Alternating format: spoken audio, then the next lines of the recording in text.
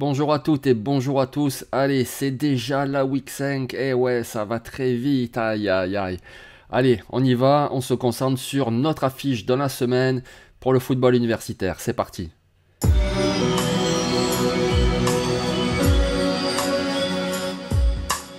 Et cette semaine, on va faire comme un college game day, c'est-à-dire qu'on va à Clemson. L'affiche de la semaine, c'est Clemson qui reçoit North Carolina State. Donc vous en avez l'habitude, le plan, une équipe a le ballon, tac, en attaque, tac, la défense adverse, et ensuite on change. Donc on commence avec Clemson à le ballon, et qu'est-ce qui se passe? Déjà on a une attaque très prolifique, 458 yards de moyenne en attaque inscrit sur les 4 matchs 2022. DJ Wagalele, le quarterback, si décrié en 2021, c'est vrai, il était pas bon du tout. Écoutez, là, cette année 2022, il en est à 10 touchdowns, une seule interception. Il montre qu'il peut être très régulier. Il est toujours aussi costaud, toujours un bras puissant. Écoutez, c'est vraiment une saison à suivre pour DJ parce que là, c'est vraiment pas mal ce qu'il nous montre. Peut-être que la concurrence du jeune Keb Klubnik à son poste, finalement, lui a poussé l'arrière-train et l'a forcé à progresser. En tout cas, il peut s'appuyer sur un super receveur, il s'appelle Bo Collins. Vraiment, il a tout ce qu'il faut pour être un premier tour de la draft, mais ça ne sera pas en 2023. Il est trop jeune, c'est un sophomore. Il est donc un joueur à suivre et d'ici 2024, il peut se passer beaucoup de choses. Mais en tout cas, il a vraiment ce talent-là, ce potentiel-là. Bo Collins, c'est un super receveur. On assiste également à la renaissance de Joseph Ngata. Voilà, ça fait 3 ans qu'on l'attend, qu'on ne le voit pas trop. Alors c'est pas encore une méga star là, mais il montre quand même du niveau. Écoutez, en tout cas, de quoi peut-être être drafté, le genre 5e tour qui peut contribuer. À Clemson, Wangalele s'appuie aussi sur un très beau duo de Titan. Il y a Davis Allen et puis il y a, attendez, je regarde parce que son nom c'est Briningstool, Jack Briningstool, voilà. Il est très grand, il est plutôt bon, mais il a un nom compliqué quoi les gars. Mais bien entendu, l'arme offensive numéro 1 de Clemson, c'est le formidable coureur Will Shipley. Super joueur, vraiment un super joueur. Mais lui aussi, si on parle de la draft, il faudra attendre 2024 car il est que sophomore. Mais il avait fait une superbe saison freshman et il confirme cette année, il a déjà inscrit 7 touchdowns en 4 matchs.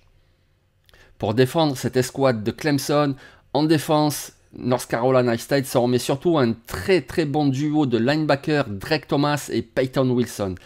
Peyton Wilson, super linebacker, athlétique, rapide, bon en couverture. Le souci c'est qu'il a une blessure qui a fait rater quasiment toute la saison dernière. Là il revient, il n'a pas encore montré qu'il est revenu à son meilleur niveau. Mais c'est un très bon joueur. À ses côtés, Drake Thomas. Il avait fait une très bonne saison freshman. L'année dernière, il a très bien pris le relais justement après la blessure de Peyton Wilson. Et cette année, il a encore à nouveau le meilleur plaqueur de l'équipe. Drake Thomas, vraiment un linebacker à suivre. On peut également citer une secondary plutôt expérimentée avec le safety Tanner Ingle et le cornerback Derek Pitts. Allez, une dernière mention comme ça, le defensive end Savion Jackson. Un bon joueur, un beau bébé dans cette défense organisée la plupart du temps en 3-3-5. Allez, on passe de l'autre côté, c'est désormais NC State qui a le ballon et qu'est-ce qui se passe? Déjà, il se passe qu'il y a une attaque très équilibrée.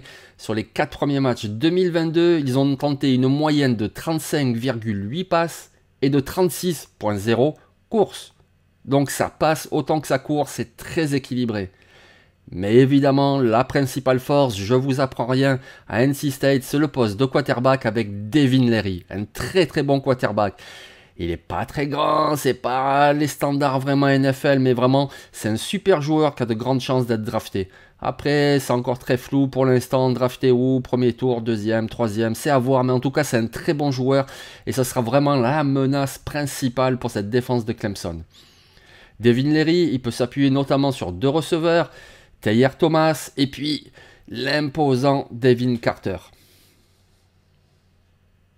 Devin Leary, dans son jeu aérien, peut s'appuyer également sur le running back. Demi Sumo, 152 yards et un touchdown dans les airs, en plus de ses 252 yards et 3 touchdowns au sol.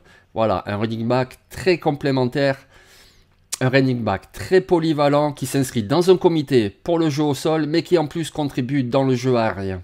Enfin, Devin Leary, sur sa ligne offensive, il est protégé par un left tackle, Anthony Belton, qui est passé par un junior collège, mais c'est plutôt un bon joueur, et surtout par un très bon centre, il s'appelle Grant Gibson. Gardez un œil sur ce Gibson, il peut très bien partir au 3e tour lors de la prochaine draft. En défense à Clemson, je ne vais pas vous faire de grandes révélations, tout commence avec la ligne défensive.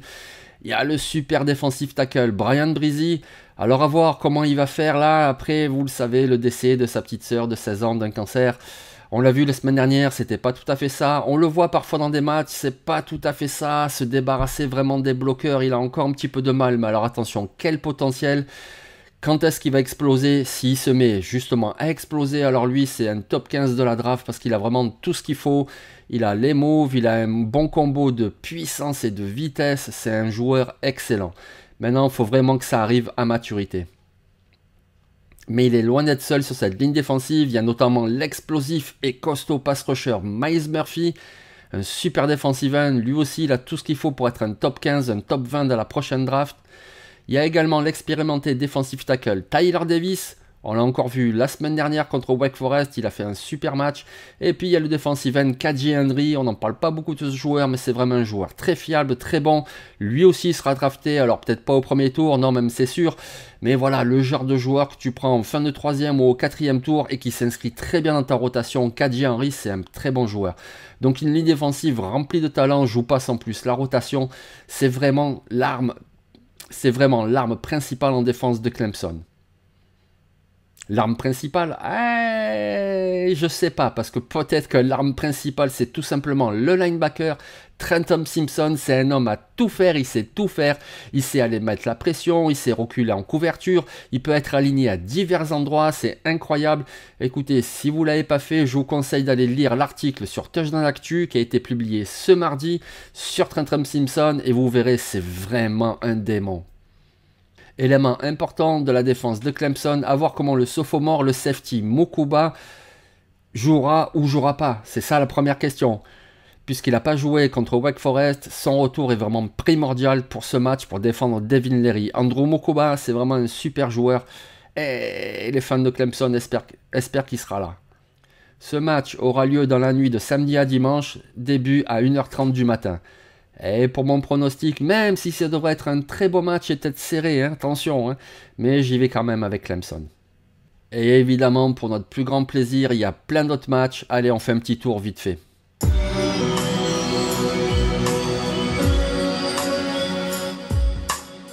Tout d'abord, à 18 h, le déplacement de Michigan à Iowa. Michigan fait un très bon début de saison, notamment le super coureur Blake Corum, une petite teigne, moi j'adore ce joueur. Iowa, c'est coup-ci, coup-ça cette année, mais c'est quand même Iowa, c'est quand même du solide, c'est quand même une défense de Big Ten, il y a quand même des armes en attaque aussi, pas le quarterback c'est sûr, mais ce Iowa qui reçoit Michigan, ça devrait être pas mal. Toujours à 18 h, un duel en SEC, le déplacement de Kentucky à Ole Miss. Ça devrait être un match spectaculaire avec le quarterback Will Levis de Kentucky, puis en face, ben voilà, l'attaque de Lane Kiffin, avec notamment le super coureur Zach Evans, Kentucky, Ole Miss. Ça devrait être pas mal. Toujours à 18 h, on peut surveiller le déplacement de Oklahoma à TCU. Ouais, Oklahoma, moi je trouve que c'est plutôt excitant ce qu'ils sont en train de faire, avec notamment Dylan Gabriel, le quarterback, avec le receveur Marvin Mims, pas mal d'armes offensives, notamment le coureur Eric Gray qui est très bon aussi, et à TCU, écoutez, une équipe peut-être un peu coup-ci, coup-ça, mais avec de très bons joueurs, que ce soit Trevius Hodge-Tomlinson, le petit cornerback, mais très vif, très dynamique et très productif.